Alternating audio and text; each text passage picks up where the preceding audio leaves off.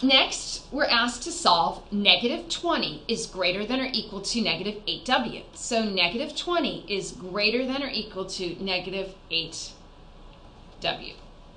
So I stop and look at what I have to do. Isolate the w.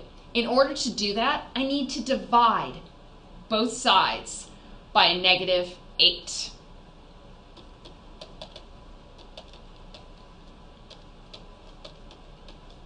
Since I'm dividing by a negative number, what I need to do is also reverse the inequality symbol. And I don't wait till the end, I don't work it through and then go, oh, I need to reverse it. Because really, as soon as you do that multiplication or division by a negative number, that symbol needs to be reversed.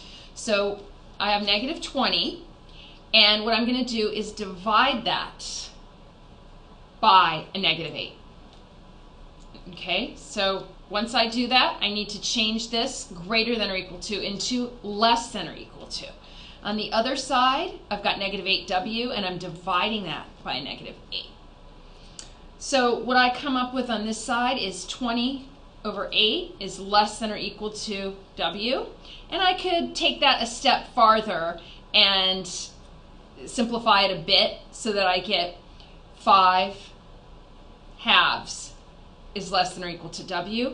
One more thing that I can do is to put the w on the left side. So instead of saying 5 halves is less than or equal to w, what I'm going to say is that w is greater than or equal to 5 halves. And these two are equivalent, but we generally write it with the variable on the left.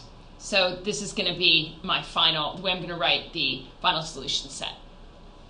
Okay, today on Educator.com, we talked about multiplication and division techniques for inequalities. Recalling that you must reverse the inequality symbol whenever you're working with those negative numbers. Okay, see you soon on Educator.com.